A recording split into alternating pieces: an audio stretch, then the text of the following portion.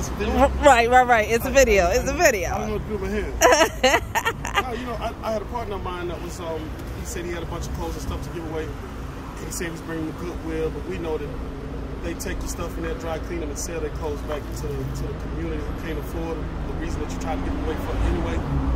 But I know somebody who do this for real in the hood. Come on. So I called my girl Pink, and I know she's gonna do the right thing with her clothing. Not a clothing closet. No. Boutique. You better get it right. It's the community boutique. Community boutique.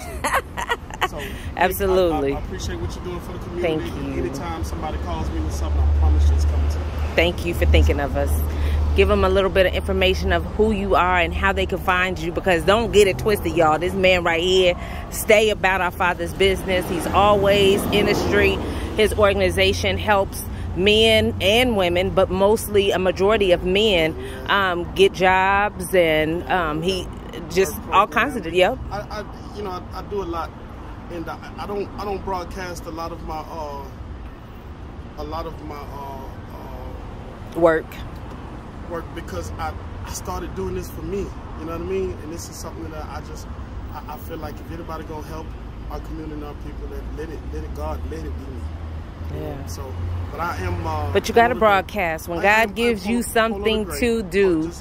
You have, because one thing that I tell people all the time about this camera right here, we use social media for so many things, to show our new houses, our new cars, all the things that God can give us, and He can take it.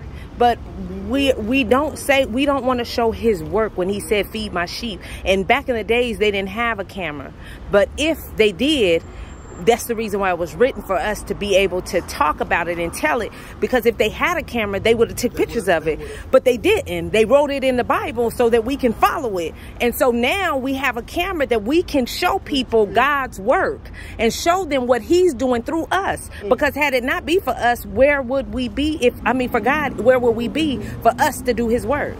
So we have to stay focused, right? We got to stay focused in knowing what He sent us to do, and we're not glorifying us, we're glorifying Him. And we're showing us together now as we unify and spread the love, because that's all you just did. All right, we out, y'all. We out.